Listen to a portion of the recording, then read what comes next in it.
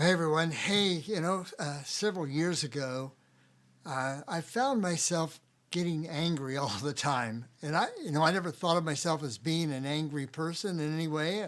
I'm kind of a peace loving guy.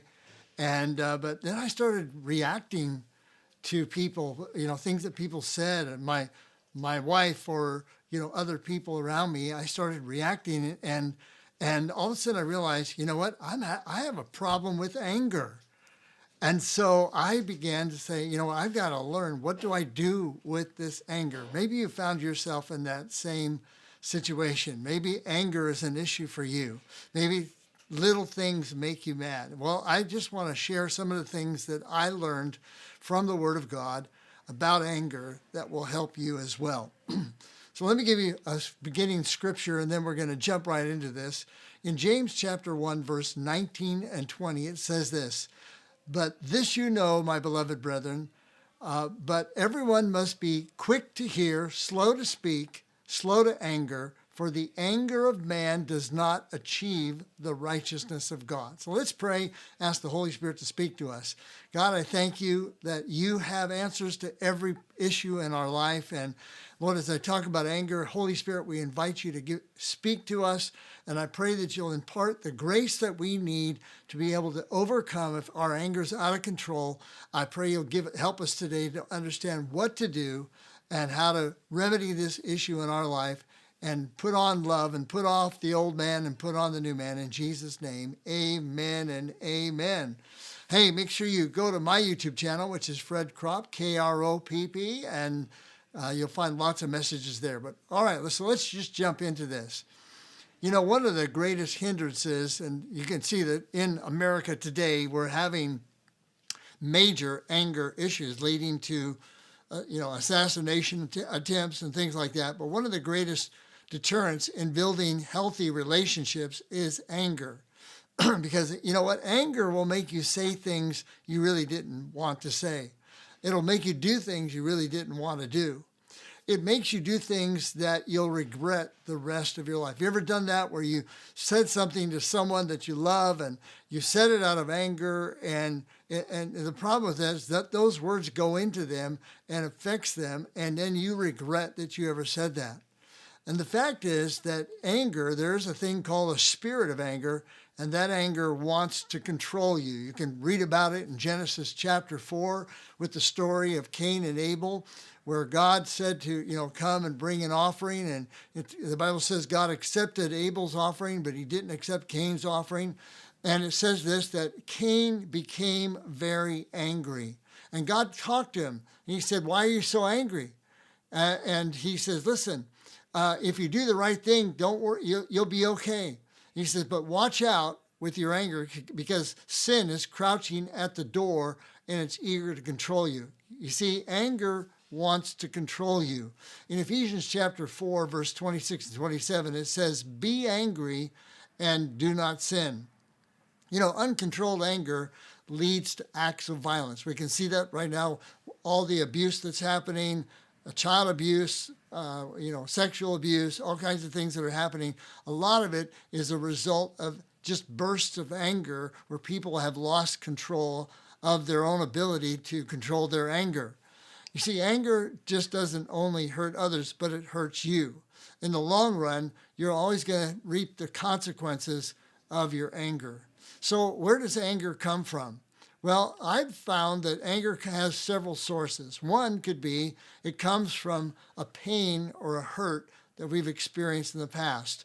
We haven't been healed of that hurt, and so we're still real sensitive, and we kind of go off, right? When something reminds us or reignites that hurt or pain in our life. Another source of anger is the desire to control people. There are people, you can get to that place where in your life where the way you keep, yourself together is by controlling everybody else. And so if one of the ways you can manipulate control is through anger. Anger also comes from a low tolerance level toward other people. In other words, we let people get under our skin. People bug us. We just don't have a high tolerance for people that don't do what we want them to do, right? Well, Proverbs 16, verse 32 says this: "He who is slow to anger is better than the mighty, and he who rules his spirit than he who takes a city." So God wants us to be able to control our anger. But the fact is, we have to work on it. Another thing that anger comes from is hatred toward ourselves. I've seen this. This is probably one of the most common sources of anger, is that we really hate ourselves. I remember one of the verses that really helped me was in Ephesians chapter 5, where it says, husbands, it says verse 28, it says, husbands should love their wives as their own bodies, for he who loves his wife loves himself. That was a revelation to me. All of a sudden I realized if I don't love my wife Pam the way she needs to be loved, it's because I don't love myself. And so I had to realize I'm actually reacting out of self-hatred. In Matthew 22, verse 39, it says this: "And the second is like it, you shall love your neighbor," the second greatest commandment, "as yourself." So, hey, if you don't love yourself, you're going to have a hard time loving other people. Here's another one, which we can see in children, right? If you have kids, you know this one real well. Anger comes from not getting our own way or getting what we want, right? I watch it. I have grandchildren. I have young grandchildren, and you can just see it. They get angry. One of my grandsons, he just gets angry because he didn't get his own way or get what he wanted. Another thing that causes anger is we believe we're being treated unfairly. Have you ever said that? Have you ever said the words, "That's not fair," right? You know, somebody gets something you know that you wanted to get, and you're angry about it because you're like, well, that's not fair. Or you might be angry at God. God, that's not fair. Or another thing that causes anger is when you dwell on something that caused you pain or embarrassment.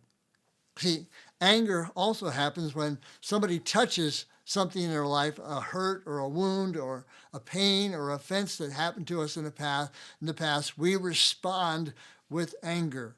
So the Bible says, be angry, but do not sin. So now anger is not wrong. In other words, there is a righteous anger. The Ephesians I just quoted you in Ephesians 4, 26 to 27, be angry, but do not sin. So the Bible actually indicates that God gets angry, right? God, I don't know if he gets angry. I think that he can have an anger response. And so anger, another thing that anger is, it's a unforgiveness toward other people. People have offended you, they hurt you, and your only response that you know how to do is that you want to get back at them, right? You want to pay them back, and so you get angry at them. Now, the problem with anger is that if you don't deal with it, it becomes destructive when we allow it to escalate and go to higher levels and we don't resolve it. The Bible says this in Ecclesiastes 7:9. It says, "Don't hasten in your spirit to be angry, for anger rests in the bosom of fools." Anger rests in the bosom of fools. In Psalm 37:8, it says, "Cease from anger and forsake wrath. Do not fret, it only causes harm." And so we can see, you probably know things there. Maybe you had things happen around your life where, you know, all of a sudden the anger went to a level that it now is causing great harm. It could be a physical thing. It could be harming people emotionally or whatever. But all of a sudden you go off the rails. Now I see that there is 3 stages of anger. Here again, it says in Ephesians 4, 26 and 27, it says, "Be angry, do not sin. Do not let the sun go down on your wrath, nor give place," listen to this, "nor give place to the devil." When you let your anger get out of control, it actually opens you up to what I would say is an evil spirit of anger. Now, I see 3 stages of anger. First stage is stage 1 is righteous anger or normal anger. So it's not wrong to get angry. It's just what happens and what you do with that anger. Stage 2 is what I would call sinful anger, anger that causes sin. In other words, you don't deal with it. And so now you're using anger to hurt your other people. You're using anger to manipulate. It goes into a sin realm. And then the the deepest level of anger is what I would call demonic anger, where now because you got out of control in your anger, you didn't deal with it, you have unresolved bitterness in your life, and then what happens is you open the door to a demon coming and beginning to manifest itself in and through your life. So now I come to the question, how do I deal with my anger? Well, here's some things that I found helpful for me that I think will be helpful to you. Number one, here it is. Ask yourself the question, why am I angry? That really is right away. As soon as you do that, God said to Cain in Genesis chapter 4, God was trying to help Cain from not taking his anger to another level where he ends up killing his brother Abel. So God says to him, why are you angry, Cain? Why are you angry? So what I found is that most of the time that resolves my anger. I ask myself the question, why am I angry? Well, maybe I'm not getting my own way, or they said something I don't like, or I'm not feeling good. If you could just I don't feel good today, because I haven't prayed for the peace of God in my life, I can go out, get out of control and respond just because I'm not feeling good. I have a headache, right? Have you ever done that? And you get angry. So number one, ask yourself the question, why am I angry? Sometimes the answer of that will right away say, okay, get yourself together, Fred. You don't need to be angry in this situation. Number two, forgive the one who made you angry. The Bible says this in Colossians chapter 3, verse 13. It says that we are to bear with one another and forgive one another if we have a complaint against another. Even as Christ forgave you, you also must do. And so once you establish a lifestyle of forgiveness, in other words, you've been forgiven a great debt, and so you walk in forgiveness. The Bible says he who covers a matter seeks love. And so it's so easy with the internet today and all the different media that we have that we can now express our anger freely, and we don't operate in forgiveness. We need to understand forgiveness is for us. It's to help us. It's not for them. Everybody may not respond to your forgiving them, but one thing will happen is that it'll bring you into the peace of God. So number one, ask yourself the question, why am I angry? Number two, forgive the people or that made you angry. And number three, put off the old man and put on the new man. What's that? Well, the Bible says that when you're in Christ, you're a brand new creation. You have a new man.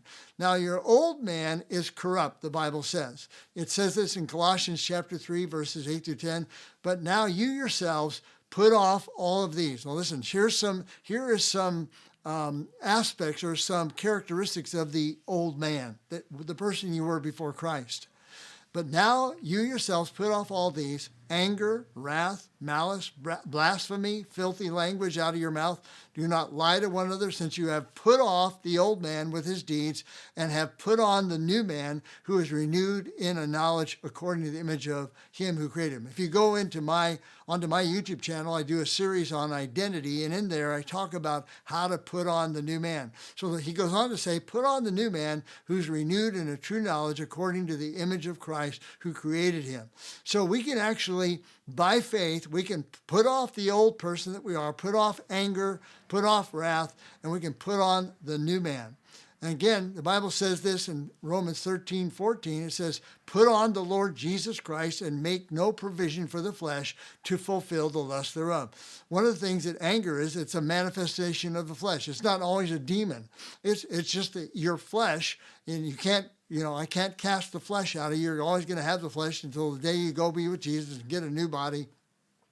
But one of the aspects of your flesh is all the negative emotions and negative reactions and lust and hate and anger and bitterness and jealousy are all manifestations of the flesh. So the Bible says, put on Jesus and make no provision for the flesh.